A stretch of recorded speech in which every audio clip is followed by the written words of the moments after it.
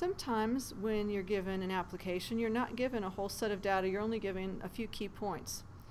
Here's a situation where we have a fox population in a contained area in a forest, and often in a predator-prey relationship, the populations vary sinusoidally. For example, let's say these foxes ate a lot of rabbits.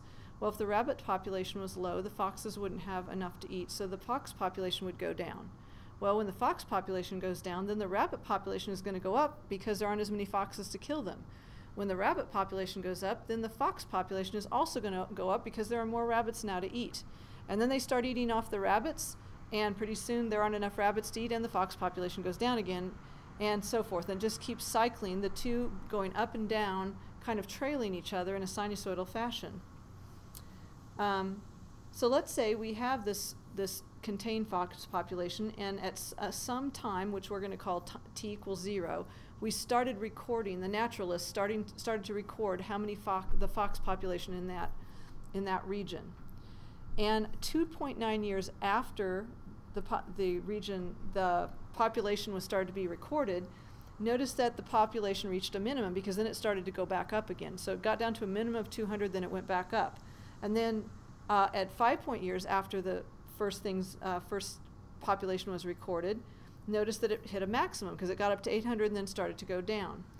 And assuming that the population varies sinusoidally with time, could we make a graph and write an equation for this population? So if we have a graph here, we're going to say that as time varies, what happens to the population? So time is going to be on the x-axis and fox population on the y-axis. And I'm going to quickly draw the graph. If it takes you longer, then just pause and get caught up.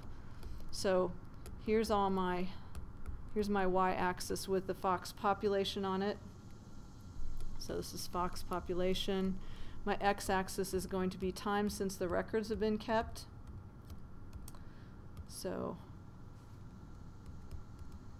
time since records started.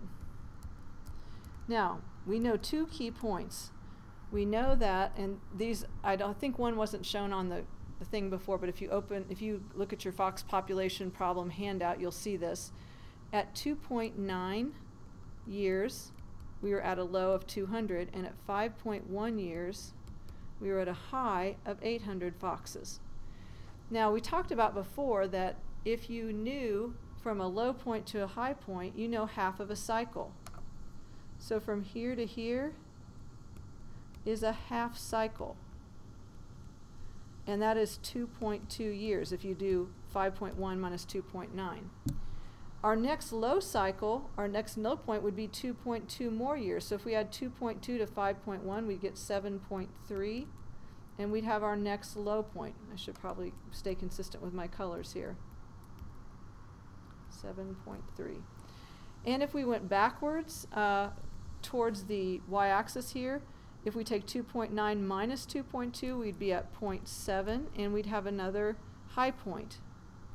And if we went farther, another 2.2, 7.3 plus 2.2, we'd be at 8.5. I'm sorry, 9.5. And we'd be at another high point. And we could keep going, but you can see here we have several cycles now that we can look at. And we know here that we can figure out the parts of the graph. Sinusoidal axis is halfway between 800 and 200, so that would be at 500. So there's our sinusoidal axis. The amplitude would be between 500 and 800, so that's 300. And I think I'm going to have to move my equation here a little farther over. And this is a cosine graph.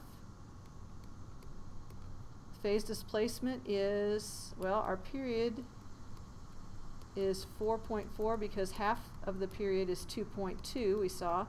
And so B is equal to 2 pi divided by 4.4, or pi over 2.2. So if you know half a cycle, actually you can go straight to B by saying pi over half of a cycle. Now, since I used a positive amplitude here, I would have to start at a high point, so I could say x minus 0.7 or x minus 5.1. I could also do x minus 5.1. Or if I made this negative 300, I could do x minus 2.9. So there's a number of different ways. Let me see if I can write that so it's a little more legible. There's a number of different ways I could write the equation basically by changing the phase displacement. Once I have this equation, then I can use the equation and the graph to help answer some questions about the fox population. So think about that. If I know the year, I can estimate what the population would be at that year, either by looking at the graph and estimating, or I could do this in my equation. If I know the population, could I estimate at what point in the record keeping it occurred? Now that's a little tougher, and we're going to have to make that the topic of another video. So get you started on the fox problem and see what you can do with the rest of the questions on that.